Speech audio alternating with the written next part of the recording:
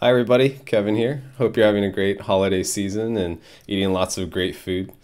While I had some downtime, I wanted to get my tutorial on field effectors out there because it's one of my favorite nodes and I've really been looking forward to this one. It lets you do a lot more with particle systems and get this kind of fluid motion that you see here. These sort of curls as your effectors propagate outwards and not just affect the specific area that it's in. You can get some really cool effects, basically allowing you to run simulations as if you were in a liquid rather than just your standard particle system. And I hope this helps you expand your toolkit. So without further ado, let's get started. Okay, so let's add a particle system to begin with. This should be pretty straightforward by now. So we'll make a particle root. We'll add an emitter. We'll just do a primitive emitter for now. I'm not going to get too crazy with the system. And then a point render. We'll check out some of the other rendering types later. So there's our basic system. I've already loaded this circle texture, which I like to use over the default square. I just think it looks a little nicer. And let's just look at a standard sort of particle system effect for now, like curl noise. Right, so a lot of the built-in effectors in the particle system are actually quite good, and they'll let you approach a sort of fluid simulation without much trouble. The big downside that it comes with these effectors in the particle systems, although they're much more performance-oriented, is their effect doesn't propagate or stay because the data is only active while this effector is active. There's no information for how to pass that on to its neighbors as well as through time. So the moment you turn the effector off, the effect ends, and there's not so much of a fluid feel in terms of having these particles continue onwards as their motion and eventually dampen to a stop.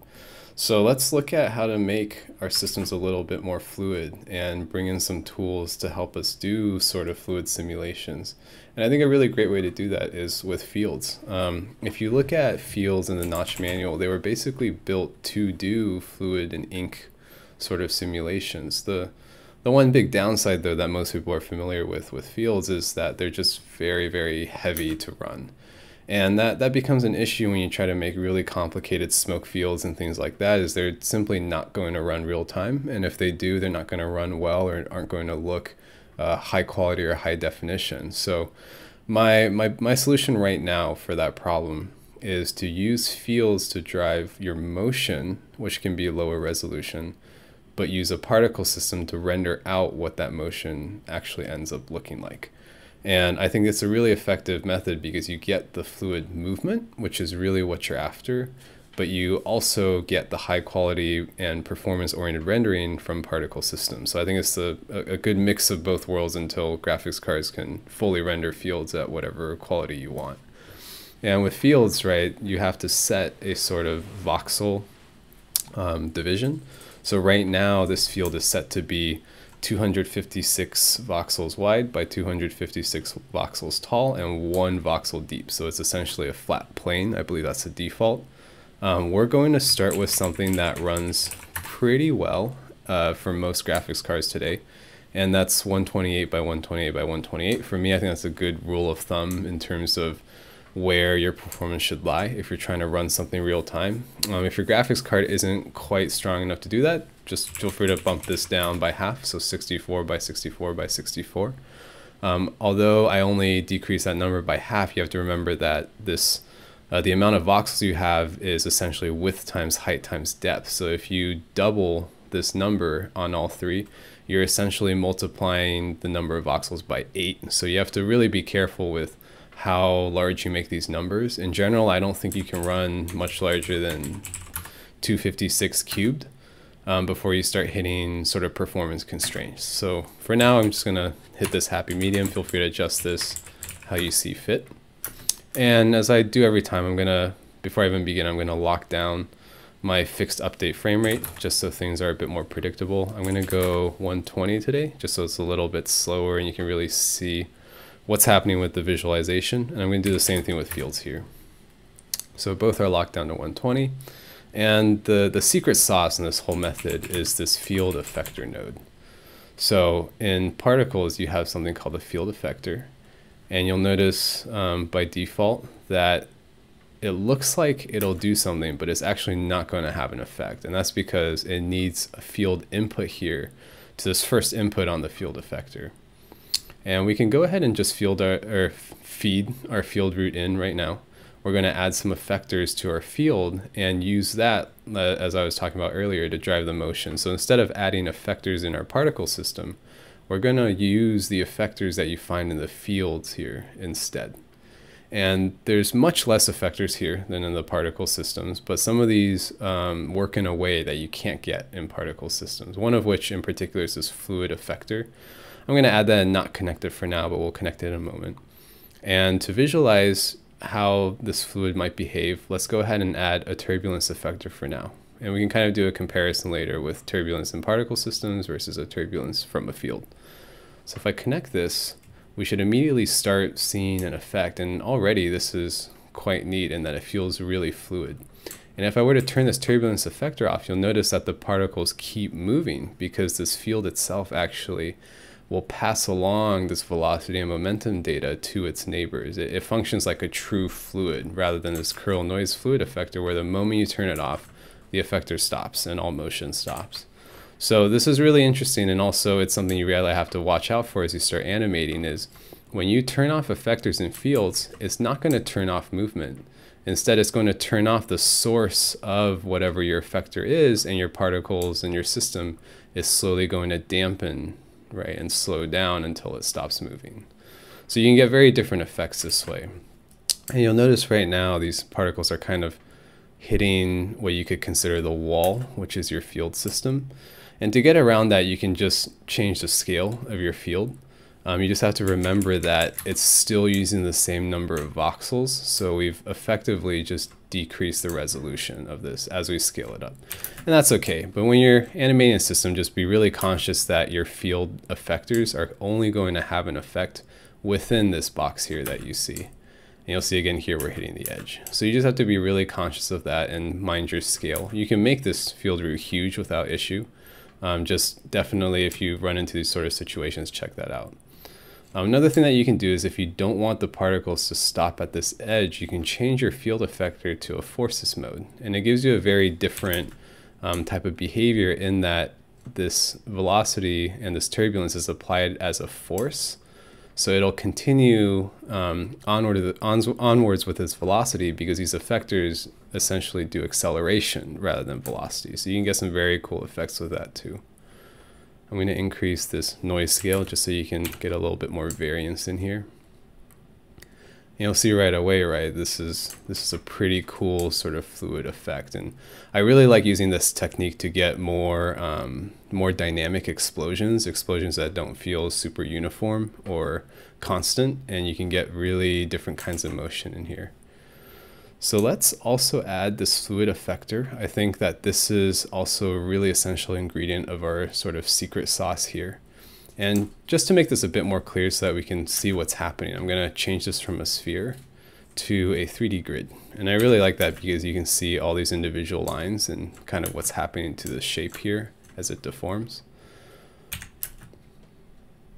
I'm going to make this point render I'm going to increase the number of particles quite a bit, and I'm also going to make them a little bit smaller just so it's a little finer. Turn off this grid for a moment. So you can see how this grid is sort of deforming with this turbulence effector. And to, like I said, to visualize this fluid effector better, I might use something like a velocity effector instead. So what I'm going to do is I'm going to have a velocity at our origin here. And I'm going to point it downwards.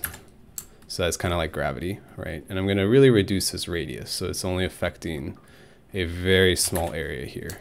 So I think a radius of 1 is a good place to start. I might go 0.5 actually. So this should push essentially your field downwards, and it should pull in particles and push them downwards as well. So I'm going to move our 3D grid emitter up a little bit. And what should happen is, right, this velocity starts pulling them down. But you can see right now that it's pretty similar to how using effectors in particle systems, like that kind of result, doesn't look very fluid. And I find to get a really fluid effect, you generally have to use velocities here, because when you apply forces, you kind of lose this sort of fluid nature that you're looking for. And the key to this fluid effector, in order to get your sort of curls and your fluid dynamics, is this vorticity confinement scale. And this is a really fun parameter to play with. I often try exceeding values of 1 for kicks. You do have to know that if you go too high with this value, you're going to get some really weird, what I consider unstable behavior. So watch out for that. So we have our fluid effector. We have our velocity effector. I'm going to make this a little smaller still. And now we're just sort of pulling down the middle of this grid. I might make it even a little smaller still.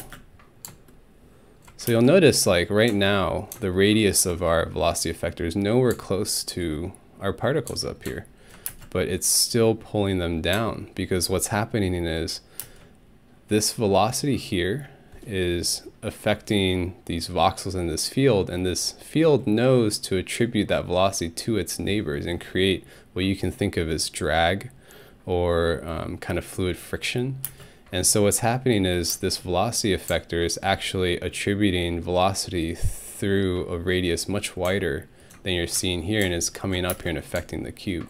And as it pulls in areas here, you can see this continues propagating and pulls in elements from other areas of the cube as well. So it's a really cool effect already, in that this is something that you would have a much harder time achieving using just particle effectors compared to fluids. To better visualize this, let's add an attribute shading node, also one of my favorite particle nodes. And what we can do with this is we can shade by velocity magnitude. So I'm going to make a color ramp. I think in the demo I showed you earlier, it was kind of like a blue to yellow, like very sciencey. Let's do something a little different here. Change this to velocity magnitude. And let's do like a 4-color ramp. So we'll go from, let's do like a purple perhaps, to a red, and then to an orange, and then finally a yellow. It's very colorful there. And I often have to bump this scale up quite a bit to see an effect. So let's just crank this to like 20. And you can start to see here, as the color changes, it's showing you what's happening with the velocity and how the particles are moving. So let me increase that even more a little bit so we really get some range in here. I'm gonna move my velocity, or actually I'll move my grid down slightly and move my velocity up just slightly, so they're a little bit closer. And now you can really see here what this fluid effector is doing. It's basically creating these little swirls that come off to the side. And to better visualize that, let's use a trail render so we can kind of see the path that these particles are taking. So if I connect this trail render here, you can really see now what the motion of the particles are as they move.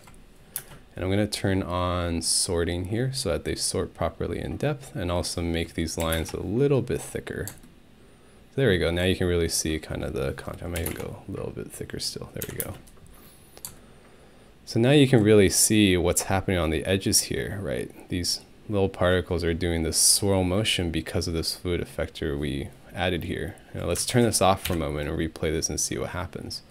You'll notice that the velocity is very sort of linear, right? And it doesn't propagate outwards as much. And this fluid effector basically tells your field to behave like a fluid and send some of these forces outwards away from the source that it is coming from.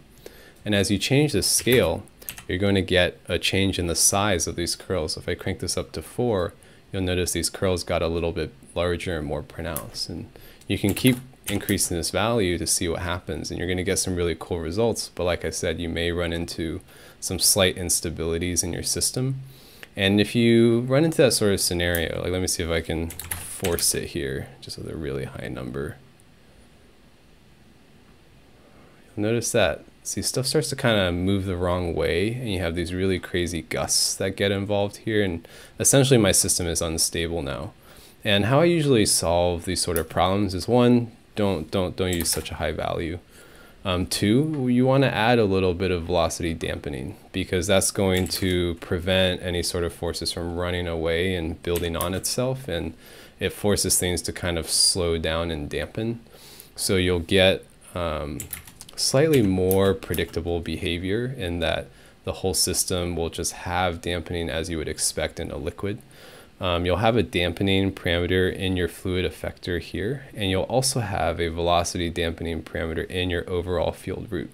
So you can use a combination of those to try to slow certain parts of your system down and help make it more stable if you're trying to use really wacky numbers and things like that. So this is our velocity, and this is definitely something that you wouldn't be able to do in a standard particle system, right? We can also look at other effectors like this turbulence effector, which is really fun to play with as well. And you'll get some really wild motion here. You can also change these turbulence effectors so that instead of random directions, they are directional. And what's really cool about doing that is if I make it orient downwards as well, like our velocity, right now it's going to affect pretty much everywhere. But you can change this noise threshold, which basically tells it your noise must surpass a certain threshold to have an effect. And you'll get some really cool results where certain areas won't have any forces on them, and the other areas will have forces on them, so that you get a really varied sort of drip or fluid flow. It kind of simulates having different densities in different areas of your field. So you can get some really cool effects that way too. And you can play with this noise scale to change basically the size of that noise function and where it has and doesn't have an effect, and you can get some really different looks that way, as well as this noise threshold. So you see like everything is moving because our noise is scaled so small or large that your spans are really large. So if we increase this number to say 10, you're going to get really small pockets of movement rather than a large overall movement. So depending on the style of look you're going for, you can really hone in some interesting looks here. Right, so that looks pretty nice. The trails is a bit much. I'm going to switch that off and just look at our points here for a moment. So this is looking really nice. You can even increase your particle count far higher because again, your system is going to handle particles much better than it can handle any sort of field rendering. So I've pushed this number up quite high before to like 250,000 even, and it runs decently smoothly for how many particles it is. Like let's try it out real quick. So there's 250,000 particles. You know, my system's still running at 60 FPS. So this is definitely something that you could reasonably run real time on most systems. I mean, I'm on a 1070 right now, so you could push that even farther with other types of graphics cards. So, you know, with our point render, I'm gonna give it a little bit of size randomness. And then I'm at 0.8. And I'm also gonna scale them down slightly over time so they kind of fall off and disappear.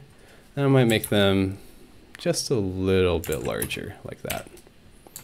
There you go. So we're getting some really cool results now, right? Like let's add a, I mean, that's basically it. That's field effectors. You can play with all sorts of the field effector types to see what happens and how that can, you know, impact your scene, right? If I compare what our turbulence effector is right now to a standard particle system turbulence effector, like if I match the settings here real quick, I did 5 and 0.8 with the directional velocity.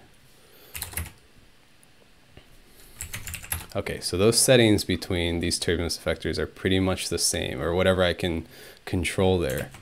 And so if I turn off this field effector, you'll see right away that the motion of these particles is very different because they're very linear, and the moment you turn this off, they're going to stop, and that's it. So it's very like robotic in a way. So to get that fluid effect, right, we use this turbulence effector in our fluid, and you get a much more sort of organic, natural behavior. And what's great is when you turn this turbulence effector off, the system will keep running. Right now it's off, and the system will keep going. It'll dampen, and eventually it'll slow down and stop. So you can get much more sort of organic transitions to using field systems rather than your standard particle effectors. So you definitely want to watch performance and, again, the sizing of your field simulation area. But if you watch both those things, you can do some really, really cool effects. And as I was doing earlier, we can add a camera as well. And if we pull that back slightly, one effect that I think is, actually I'm going to put in a null. One effect that I think is really nice is using some depth of field. And the thing with particle systems and depth of field is it doesn't work the same way with shapes. So normally you kind of add a, I'm going to make this spin, but normally you add a depth of field node here to your camera, and that's what creates your depth of field, but that doesn't work with particles. It doesn't do anything. So how you actually do depth of field with particles is you do it in your point renderer here. Your point renderer itself has a depth of field amount here. And so if you turn that up to some reasonable amount here, I wouldn't go all the way, it'll actually use your focal plane distance and focal range that you have here in your camera. So you'll see right away we're getting some really cool depth of field effect here. And as I move this focal plane distance, we can kind of scan through our particle system. So you can use this to get some really cool, like convincing 3D with your simulations. And if I make our camera spin around our scene here, let's do a speed of 15. That's pretty good. And then I might widen our lens angle a little bit here and make our camera a little closer. So we're a distance of 4 units away. So we can set our focal plane distance to also be 4 so it focuses on the center. And then we can decrease our range to get that kind of nice, like shallow depth of field sort of bokeh effect. And right away, we kind of achieved what I showed you initially. And you get this really nice depth of field here. One thing to know with depth of field is it doesn't work with trail renders. They don't have the same parameter. You would have to use extruded geometry in your standard depth of field method for that, which is kind of unfortunate. And similarly, I haven't had great luck with depth of field and line connection render. So if you plan on using depth of field in your scene, you're probably going to have to stick to this point render, or you're going to have to push your number of particles way down so that you can use the extruded geometry render in your trails. But I think I'm going to end it there. I hope this was really helpful. As you can see here, we used fluid effectors to get some really, really cool dynamic sort of simulation effects out of our fluid. And we used different types of renders to help us visualize what is happening there. So I think if this interests you, you should go and play with some of the other fluid and field effectors that you have access to. Play with the settings, see what you get. I think this is something that you can use really, really heavily in a lot of VFX and shows and things like that to get something that's a little bit different than your standard particle system. So have fun. I can't wait to see what you guys make. Until next time, and I'll see you in the new year in 2019. Cheers.